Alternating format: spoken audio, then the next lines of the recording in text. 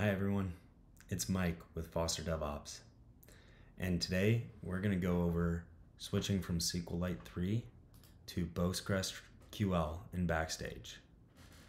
For production use cases, we prefer to use PostgreSQL to be able to have larger write volumes and better persistence with our data. To match our production use case locally, what we should do is run a PostgreSQL database locally for our Backstage instance to use. So, to do that, we'll have to do a few things first. We'll need to download PostgreSQL and a PostgreSQL client. In this tutorial, we'll be going through pgadmin 4. And once we run pgadmin 4, we'll be able to create a PostgreSQL server. On top of that, we will install PostgreSQL as a yarn package in Backstage, and then we'll need to configure the PostgreSQL database in Backstage. So to get started, we'll download pgadmin 4 by going to pgadmin.org and going to download.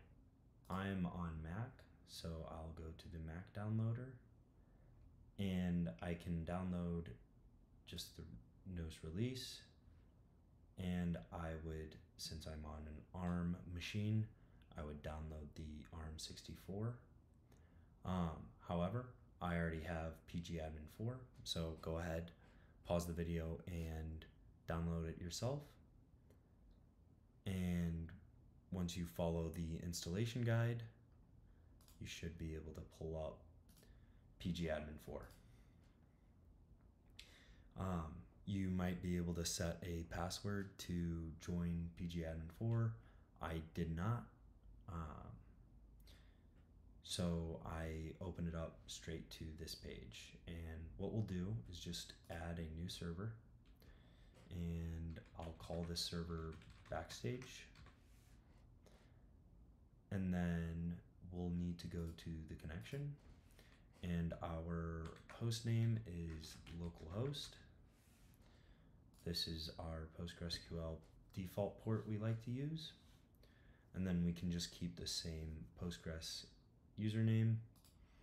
And then for password, I will use secret, S-E-C-R-E-T.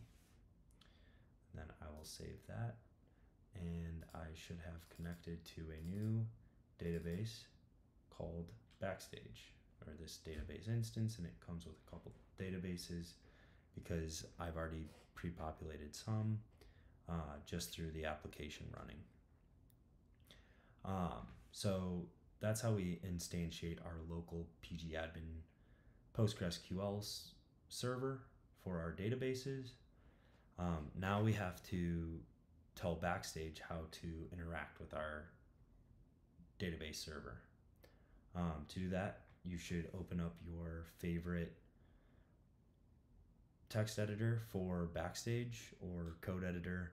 I'm using NeoVim in my terminal. And to start, we'll run a yarn add -cwd packages /backend, and we will do we will install our necessary package pg for Postgres, and it'll just add any of our dependencies, and there we go. Now we'll go back to our server, or our code and our text editor, and I'll go into my appconfig.yaml. And before, under backend.database, it will say the client is the SQLite 3, which is not persistent, and the connection is just in memory. What we'll do is get rid of those lines, and we will need to change the value of client and the connection. I have it written out here, but for Postgres, the client will be PG, and the connection object will be a host, port, user, and password, and all of those will be saved as environment variables. You can use these environment variable names, and I'll show you what that .env will look like. So once you've changed this database, this backend.database object in the app config, we'll go to our terminal again and go to our .env, and we'll set some of these environment variables. Our host is just localhost. Our port is that 5432. Our user is Postgres, and the password is secret. Again, all of these values were set when we initially created our database server. So all of those values I'm putting in here as environment variables.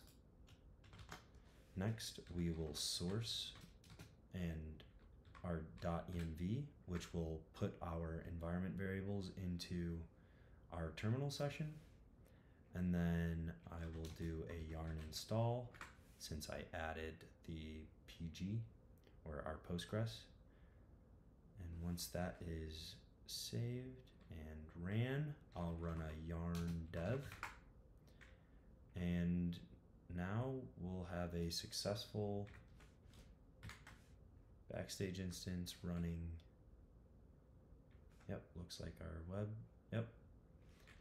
And it is healthy. So now we can just add a guest user. Add a guest user again, just so we can get in there without any credentials. And we'll go to